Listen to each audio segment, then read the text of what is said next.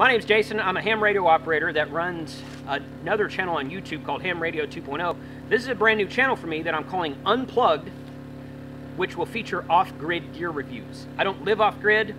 I have aspirations to live off-grid someday, but this is going to be a documentation of my journey to go from grid living to off-grid living and what gear I need to be successful in that endeavor. So today we're talking about the Faraday Defense dry bag. It's called a Black Stealth Faraday dry bag from a company called Faraday Defense. You can find a link in the description below to this bag and several other things they offer. And we're going to do some testing on it today and see if it does block signals. It's got a nice backpack strap on it like this. You can wear it as a backpack. You can tie up the top of it here to keep it dry. Typical dry bag roll it together, snap it like that, like most dry bags do. This one has two straps that go over the top of it as well, so you can double strap it down here and here. Keeps all your contents in there nice and safe, and then you can put it on as a backpack with these nice padded backpack straps.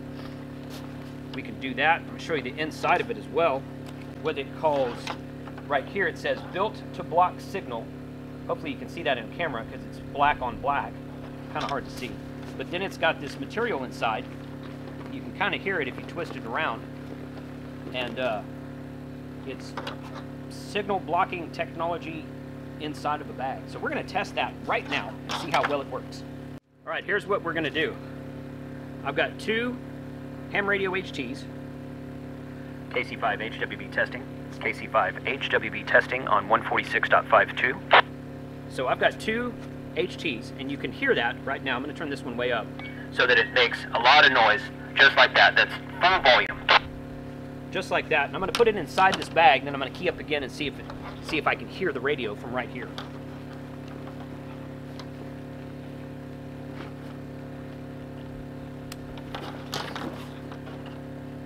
Curious to see if that works. Ooh, that does work. KC5 HWB. Okay. Hello. 1, 2, 3. Okay. So now I get just a little bit. All right. So right next to it, if I'm right next to it, KC5 HWB testing. If you can hear that, hopefully you can hear that, but it's real distorted. KC5 HWB test. Okay. There. Okay. There it's blocked. There it's not blocked.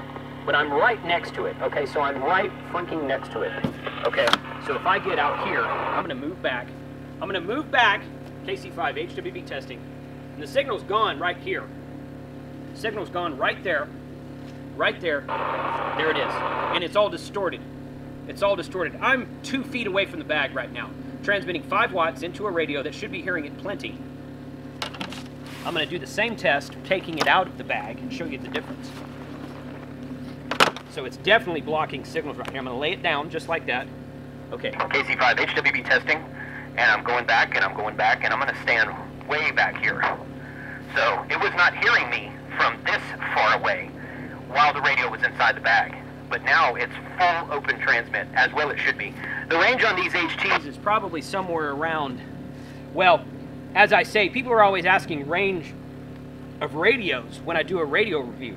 And the range is really kind of almost unlimited if you have line of sight.